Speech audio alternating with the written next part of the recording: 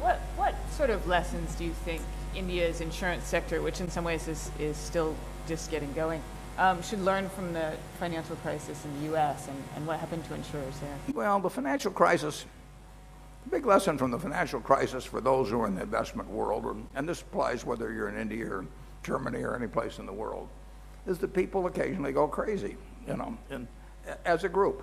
And you had the tulip mania, in the early 1600s in the Netherlands. People are capable.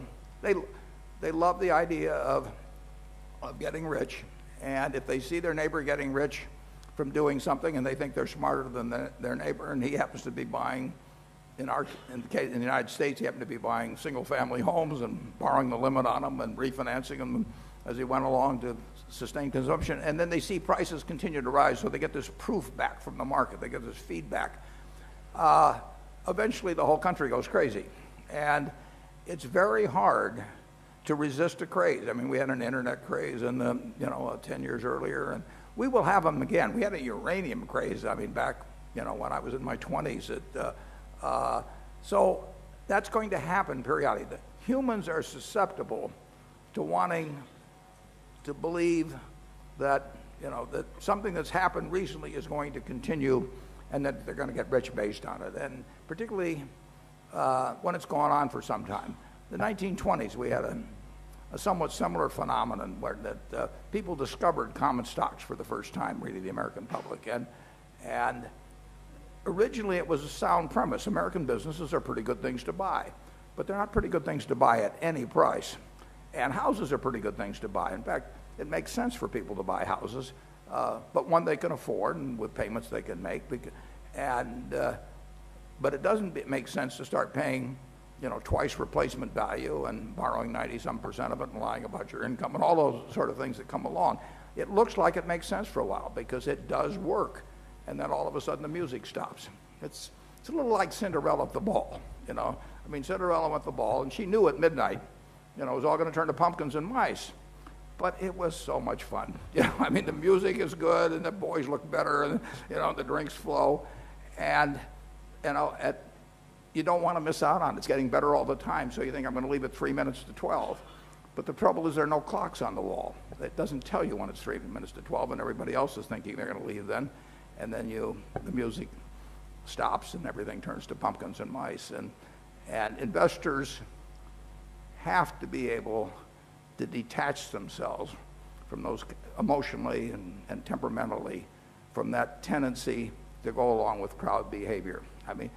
Anytime you buy a stock, if you're going to buy 100 shares of Microsoft at 26, or whatever it's selling for, and there are 8 or 9 billion shares out, that means you're going to pay $200 billion for the company. Now, you're only going to buy 100 shares, but I suggest that you get out a yellow pad and you write, I am buying the Microsoft company for $200 billion because.